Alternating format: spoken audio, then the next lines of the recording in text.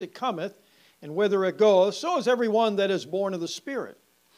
Nicodemus answered and said unto him, How can these things be? Jesus answered and said unto him, Art thou a master of Israel, and knowest not these things?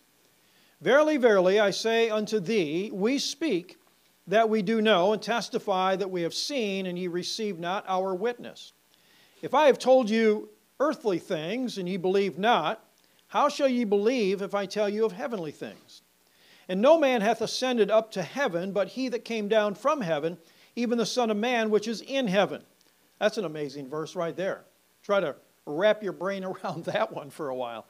And as Moses lifted up the serpent in the wilderness, even so must the Son of Man be lifted up, that whosoever believeth in him should not perish, but have eternal life.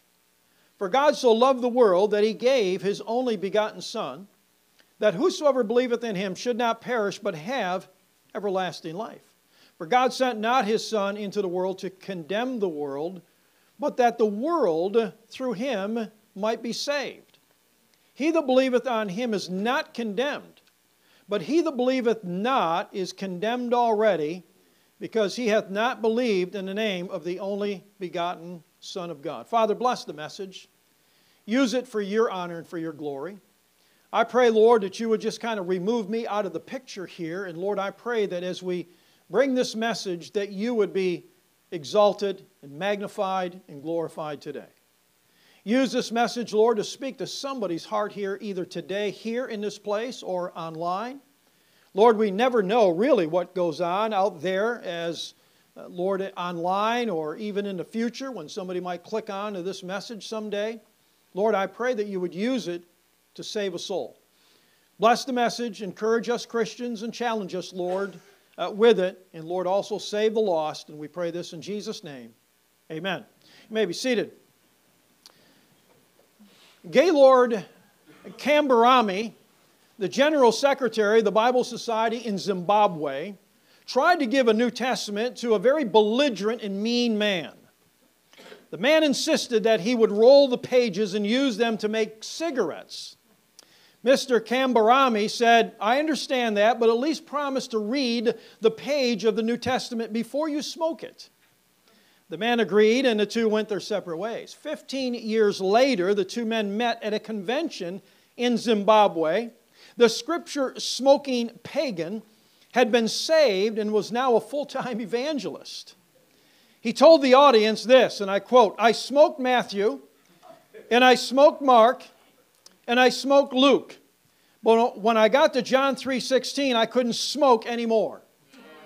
My life was changed from that moment. Aren't you glad that God's book is more than just words on a paper? John 3:16 is the most popular verse in the Bible. I think I am safe to say that. Most people would agree that John 3:16 is the most popular verse. John 3:16 has been translated into more than 1,100 languages. 27 of those languages are understood by about 27 of them are understood by about 3/4 of the entire population of the world. So most people can understand John 3:16. Martin Luther, the great reformer back in 1500s, said that John 3:16 is the heart of the Bible. The heart of the Bible. A preacher by the name of Henry Morehouse has 600 outlines of this one verse. That's pretty amazing. I have 3 written in my Bible that I've outlined this verse, and I'm going to bring one of those messages here today. A missionary to Africa told the story of an elderly woman who was reached with the gospel. Though she was blind and could neither read nor write, she wanted to share her newfound faith with others. She went to the missionary and asked for a copy of the Bible in French. When she got it, she asked the missionary to underline John 3:16 in red and mark the page so that she could easily find it. The missionary wanted to see what she would do, so one day he followed her. In the afternoon, just before school let out, she made her way to the front door. And as the boys came out, when the school was dismissed, she would stop one and ask if he knew how to read French. When he said yes, she would ask him to read the verse that was marked in red, John 3:16. Then she would ask, do you know what that means? And she would tell that person about Jesus Christ.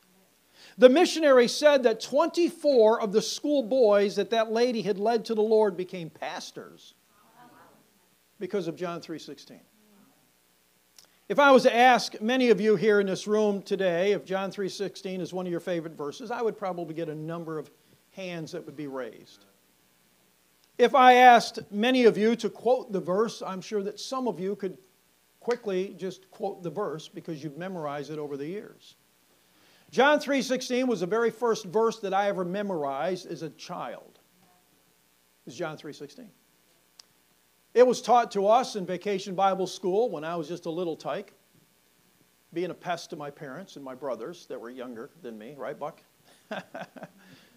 But John 3:16 was memorized and placed in my heart as a child. And you know, I never forgot it. It's still a favorite verse of mine. John 3:16, it says again, and I'll say it. Let's all read it together. Some of you know it by heart, but if you don't, look at your Bible, and let's just say it together. For God so loved the world that he gave his only begotten Son, that whosoever believeth in him should not perish, but have everlasting life. I want to give you 4 things today about this verse and how special this verse is. I'm sure that you would agree that by reading this verse, an individual could get saved. I believe that. I believe that really anybody could take any verse from the Bible and could be saved from it. Because the Word of God promises, and God promises that when the Word of God goes out, it never returns void. God can take a scripture from 1 Chronicles with all those names, and in the 4th chapter, all of a sudden you come across the prayer of Jabez, and you can see an amazing message there. So God could take any passage of Scripture, any verse, and use it with the Holy Spirit working in that heart, bring somebody to the saving knowledge of Jesus Christ. I believe that with all my heart. And I believe that John 3:16 is one of the greatest verses in all the Bible. That again, it says some things. It gives 4 things here. Let me give you that. Number 1, the degree of love that we find here in those first few words when it says, for God so loved the world. That little word so, 2 letters, S and O, refers to the degree of love. It doesn't say, for God loved the world, and just goes on. God, through the inspiration of the Holy Spirit, when John wrote this, he wrote that word so in there to express how much love he has. For God so loved the world that he gave. And we'll get into that. So Webster says this about that little word so. It means to a great extent. So I want you to think about that here today as we're looking at this. For God so loved the world. Now, who makes up the world? Every human being does. You and I make up the world. Does this verse, does that little phrase mean that God so loves you? Yes, yes. God so loves you. Steve and Barb. Steve, do you so love your wife? You just love her? She's okay. Yeah. You so love her. Barb, you so love him. You see that kiss that he planted on her? I mean, it kind of tells you something right there. He so loves her. To keep 2 people together for 30 years or 50 years, we have some 50-year people in here, 50-year couples. We have some 40-year couples maybe, 30, 20, 10. There's got to be that love that means so much. This really is a love that goes way above us humans. When I think about the love that God has for me and for this world, I have a hard time. God, help me to try to understand it a little bit. But I can't really understand the love that God has for the entire world. I love my wife dearly. We've been married for a little over 50 years, and if I didn't love her, I wouldn't stick with her. And if she didn't love me, she wouldn't stick with me. It's amazed me over the years that she's hung with me all these years. But the Bible says, for God so loved the world. This is a love that God has for mankind. When I think about all of the sins that I've committed in my life, I'm 70 years old, and so I've committed a few sins. And I don't think I'm alone in this room. I think there's probably a whole bunch of sin in this room, because a whole bunch of us have been around for a while. I probably think that at least every day somebody sins against God of the people in this room. You might even sin every day. You might even sin and you don't even realize you sinned. Some people sin and they don't realize they sin. But we do. The Bible says, for all have sinned and come short of the glory of God. That means you and me. But this love that God has, how can God love a bunch of humans? How can God love a bunch of people that nailed him to a cross? You've ever thought about that? They nailed him to the cross. They tortured him. They pulled his beard out. They put a crown of thorns on his head. They beat him with a cat of nine tails. He was literally unrecognizable, and he's still hanging there. Instead of pleading for his life, he's saying, Father, forgive them, for they know not what they do. You know what that little phrase, the first thing that he said on the cross, Father, forgive them, shows his love? And he was speaking not just to the crowd that was around him, but he was looking 2,000 years ahead of time, looking right at you. Amen. You and I were in that crowd. In the mind of Christ, we were in the crowd. In the mind of Christ, you were standing there at the foot of the cross, yelling and screaming and cursing him out. And don't sit there and say you weren't. In his mind, he saw you. In his mind, he saw me. How did he do that? Only God could have done something like that. To look down through the annals of time and be able to see me and see you and still love me enough and love you enough that he died for you. That just kind of,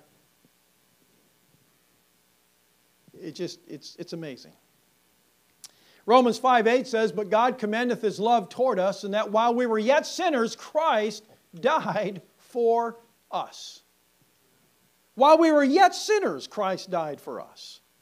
Well, again, what does that mean? It almost puts it into present tense, doesn't it? For God so loved the world that he gave his... But God commendeth his love toward us in that while we were yet sinners, Christ died for us. So as he's hanging there on the cross, he's dying for you and me. He wasn't just dying for the crowd that was around him or for the Roman soldiers or the Pharisees that nailed or had him killed. He was dying for you and me. And he knows your name and he knows my name and he knows, I think he knows my face and knew my face. And when he's hanging there dying, he saw me and saw you in that crowd. I know you weren't there physically. I know that you weren't really there. That's 2,000 years ago. But he still saw you. He had you on his mind while he was hanging on the cross. 1 John chapter 3 and verse 16, it says, hereby perceive we the love of God, because he laid down his life for us. And we ought to lay down our lives for the brethren, the verse says. But that first part of that verse is, hereby perceive we the love of God, because he laid down his life for us. Look at Titus chapter 3. Find Titus. Chapter 3. Look at verse 3. Titus 3:3. The degree of love that we see in John 3:16, and the degree of love that we see that Jesus had for us, the only thing that I can say is mind-boggling. Titus 3:3, for we ourselves also were sometimes foolish. Would you say amen to that? Amen. Disobedient. Yep. Say amen. Amen. Deceived. Amen. Serving diverse lusts and pleasures. Say amen. Amen. Living in malice and envy. Amen. Hateful and hating one another. There's a description of the world today. But after that, the kindness and love of God our Savior toward man appeared, not by works of righteousness which we have done, but according to His mercy He saved us, by the washing of regeneration and renewing of the Holy Ghost, which He shed on us abundantly through Jesus Christ our Savior, that being justified by His grace, we should be made heirs according to the hope of eternal life. 1 John chapter 4. Look at 1 John chapter 4 and verse 7. 1 John chapter 4 and verse 7. How much love did the Lord have for you 2,000 years ago? Enough love to die for you. The Bible, while you're turning there, the Bible tells us in John, was it 15:13? Greater love hath no man than this, that a man lay down his life for his friends. Not only was Christ viewing you 2,000 years ago, He was looking at you as a friend. What kind of a friend have you been to Jesus Christ? 1 John chapter 4, verse 7, it says, Beloved, let us love one another. Why? For love is of God, and everyone that loveth is born of God and knoweth God. He that loveth not knoweth not God, for God is love. In this was manifested the love of God toward us, because that God sent His only begotten Son into the world that we might live through Him. Herein is love, not that we loved God, but that He loved us and sent His Son to be the propitiation for our sins. That word propitiation simply means a satisfaction. It's to satisfy God's righteous anger towards sin, and that was in His Son. Verse 11, Beloved, if God so loved us, we ought also to love one another. No man has seen God at any time. If we love one another, God dwelleth in us, and His love is perfected in us. Verse 17, Herein is our love made perfect, that we may have boldness in the day of judgment, because as He is, so are we in this world. There is no fear in love, but perfect love casteth out fear, because fear hath torment. He that feareth is not made perfect in love. We love Him because He what? First loved us. The degree of love that we have is just, the degree of love, I should say, that God had for us just kind of blows our mind. The only way that we can understand it is by picturing Jesus Christ dying for us. Never complained when He was being beaten. Never begged for mercy when He was being beaten. Never asked for somebody to take His place. Remember, Barabbas was the guy that was supposed to be on that cross.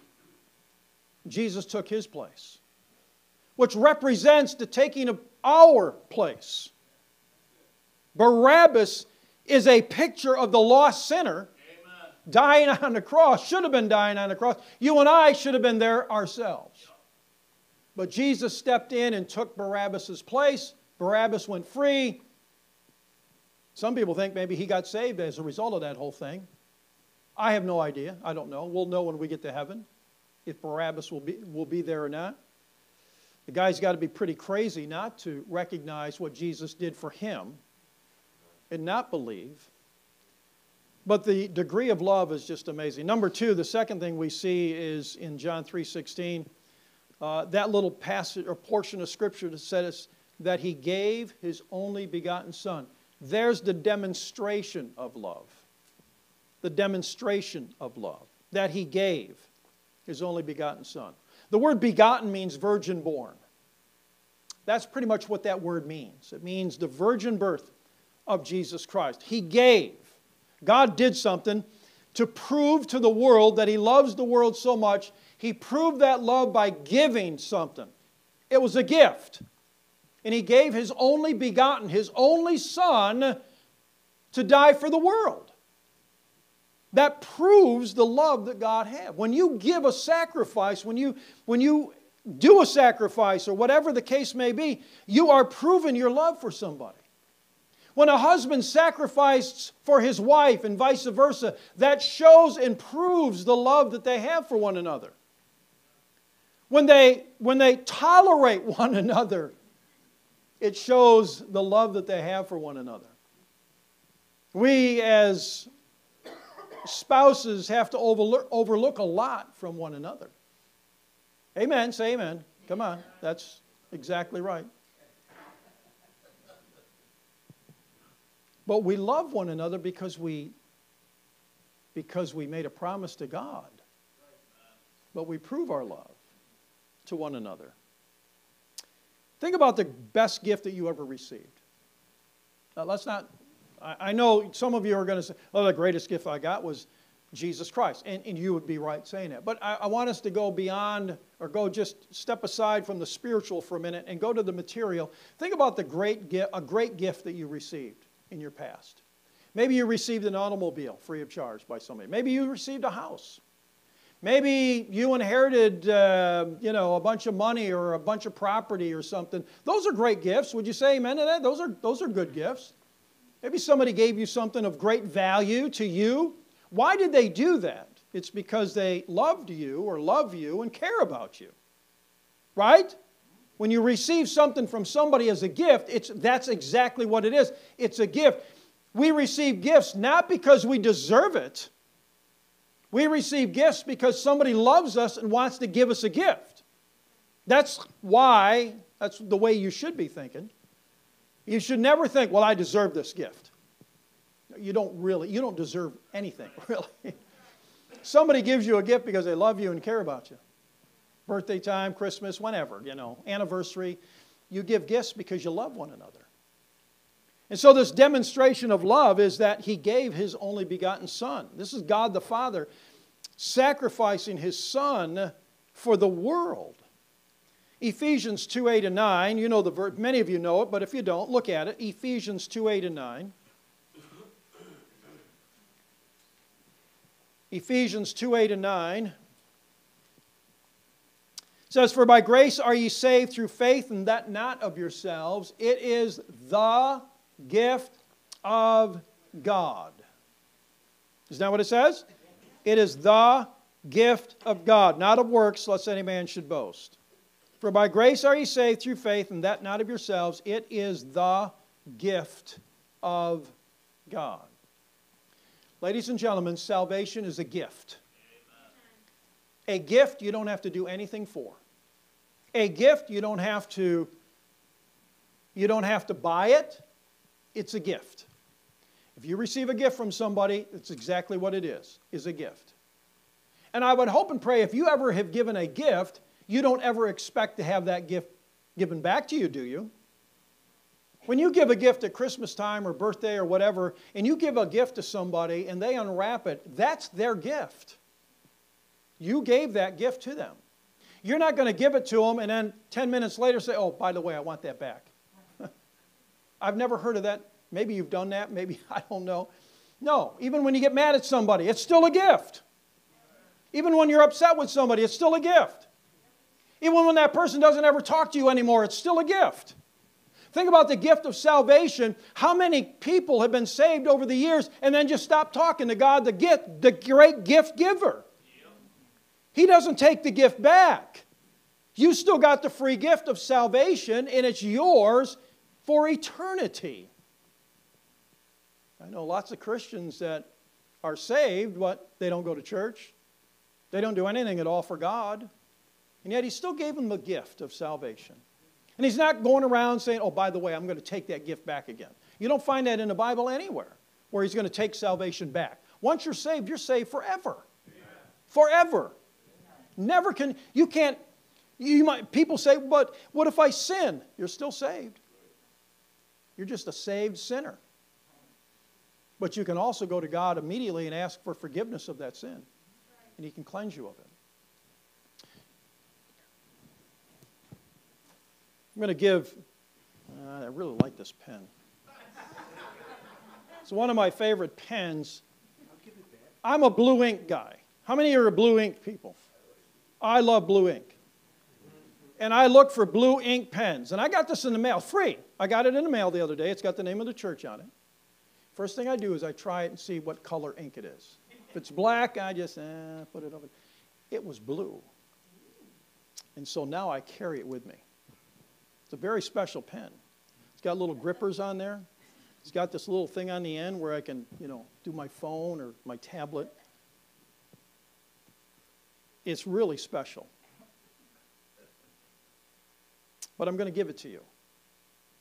Just for a little while.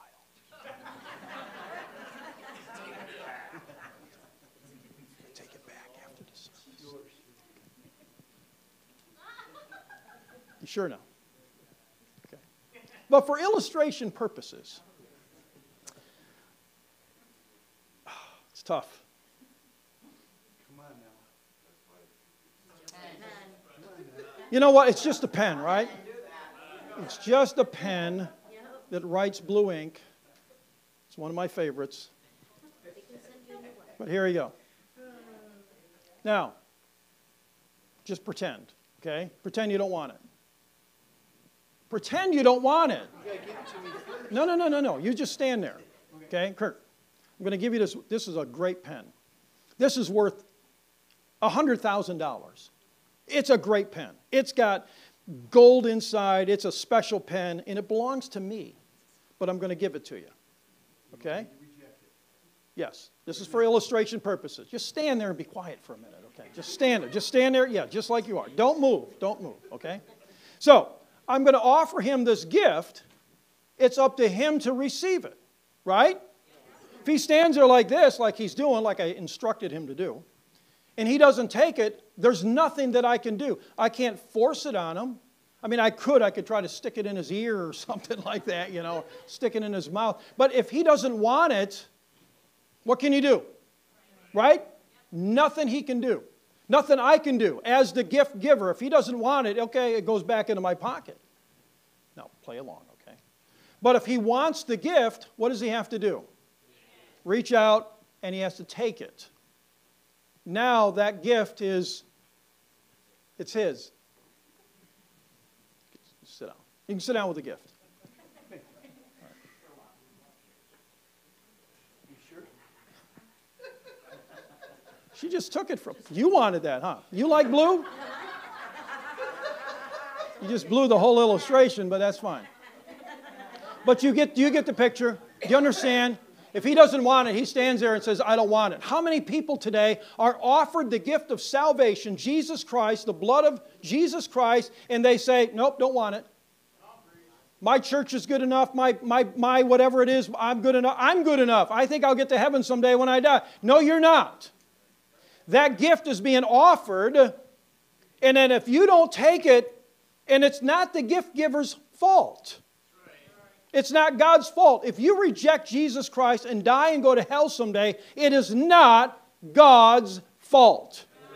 You'll never be able to get to heaven someday and shake your fist at God and say, but I never knew. And no, God's going to bring back to your memory a time you were in a service and you heard the truth. Somebody gave you a gospel tract. Somebody invited you to church. Somebody did something to try to point you to Jesus Christ. And if you reject, that is your fault. And you'll die and go to hell someday and spend eternity in hell because you rejected the gift. But if you reach out and take the gift, as Kirk did with my pen, that's his pen. You really can have that if you want it. But your illustration was this. Whenever I get a gift, the wife takes it. I saw that. It's sitting right there. She grabbed it immediately and put it over there. So you got to really pray for Kirk because he doesn't get any gifts anyway. Brenda gets them all. Do you see what I'm trying to say? 2 Corinthians chapter 9 and verse 15 says, thanks be unto God for his unspeakable gift. Thanks be unto God for his unspeakable gift. Romans 6:23 says, for the wages of sin is death, but the gift of God is eternal life through Jesus Christ, our Lord. God the Father was willing to sacrifice his only Son for you and for me. Think about that. Let that resonate in your mind a little bit. This gentleman, I have his name written down in my notes, but I can't say it because I don't know if he's still trying to do this in China or not, so I'm not going to mention his name, but this gentleman speaks of a meeting. He meets a Chinese couple in Hong Kong while traveling in China. This gentleman says, and I quote, "A friend took me down a narrow alley to a second-floor flat to meet a man recently released from prison in China. I knew I would be pressured or pressed to carry Bibles and literature on my trip, but I was hesitant and tried to mask my fear with rationalizations about legalities and other concerns. A Chinese man in his 60s opened the door, and his smile was radiant, but his back was bent almost double. He led us to a sparsely furnished room. A Chinese woman of about the same age, about 60, came in to serve us tea. And as she lingered, I could not help but notice how they touched and lovingly looked at each other like Steve and Barb." I just added that to my staring apparently didn't go unnoticed, for soon they were both giggling. "What is it?" I asked my friend. "Oh, nothing," he said with a smile. "They just wanted you to know that it was okay because they're newlyweds." I learned that they were engaged in 1949 when he was a student at Nanking Seminary. On the day before they were to be wedded, on their wedding rehearsal day, Chinese communists seized the seminary. They took the students to a hard labor prison. For the next 30 years, the bride-to-be was allowed only one visit per year to her husband-to-be. Once a year, she was allowed to go and see him for a very short amount of time. Each time, following their brief minutes together, the man would be called to the warden's office, and the warden said this, and I quote, "You may go home with your bride," he said, "if you'll just renounce Christianity." Year after year, this man did this and replied for 30 years with the same one word: no. I was stunned, the man said. How could he been able to stand the strain for so long, being denied his family, his marriage, and even his health? When I asked, he seemed astonished, the Chinese man was astonished at my question. He replied this, and I quote, "With all that Jesus has done for me, how could I betray him?" Amen. With all that Jesus has done for you, how can you say no to him? How can you betray him? And listen, when you say no to him, when he's offering you the gift of salvation, you are rejecting him. You are neglecting him. And he's never neglected you. He's never forgotten you. He's always been there for you. For God so loved the world that he gave his only begotten Son. The degree of love and the demonstration of love is beyond what you and I can comprehend. I don't have time to finish this morning. I'll finish the message and give you the other 2 points tonight of this verse. Folks, let me just ask you one question. Are you saved today? Do you know Jesus Christ as your Lord and Savior? Was there a time in your life that you personally believed upon Jesus Christ and asked him to save you? Was there a time in your life that you said to Jesus Christ, "I am sorry for my sin. I repent of my sin. And Lord Jesus Christ, I believe you died for me on the cross. I believe that you rose again after 3 days and 3 nights. And Lord Jesus, I want the gift of eternal life. I want eternal life. I want to be saved. I want to go to heaven someday when I die." Was there a time in your life that you actually said that and did that? I hope there was. If not, you can get saved today. Jesus Christ is alive and well in heaven. And he wants to save your soul if you're not saved. Christian, he wants you to serve him. How is your service to the Lord? He did so much for you on that cross. He died for you, and you at one time, you said yes to God, you said yes to the Lord, and you got saved, right? How are you serving Him? What are you doing for Him? I hope and pray that you realize the importance of serving Jesus Christ after you get saved. I hope you really realize the importance of service. But number one, make sure that you realize the importance of salvation. If you're not saved, get saved today. We're going to have an invitation in a moment. It's simply we invite people to come to the altar. We invite you to trust Christ as your Lord and Savior. We want to show you. We want to help you. We just want to be a tool to show you how you can be saved. And I want all you Christians in this room to be praying, number one. Number two, I want all you Christians in here to be thinking about, are you willing to serve the Lord like He served you? Father, thank you again for allowing us to be here today. It's by your will that we are all here. It's by your will that you had me bring this message today. Father, I pray that you would work mightily upon every single heart that's here. You know who's saved. You know who isn't. You know who needs to get saved today. And Father, I pray that you would just work in those hearts or heart. Father, I also pray that you would make us realize as Christians how much love you had for us and that you saved us. And now, Lord, our job is to serve you. Father, bless the invitation. In Jesus' name, we ask these things. Amen. Let's stand with our heads bowed and eyes closed. No one looking around. We don't ever want to embarrass anybody. We just want you to know that you can be saved.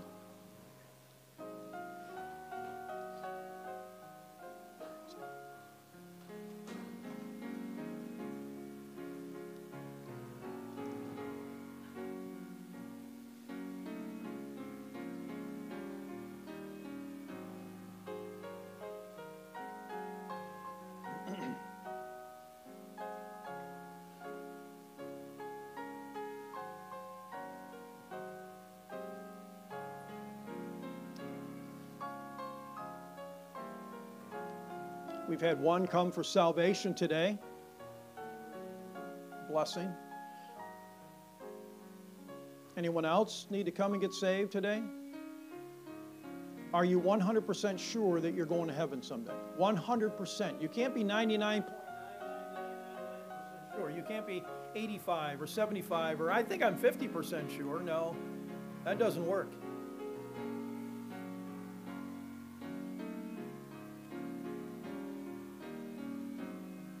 Maybe you've been saved recently or sometime in the past and you've never surrendered for baptism.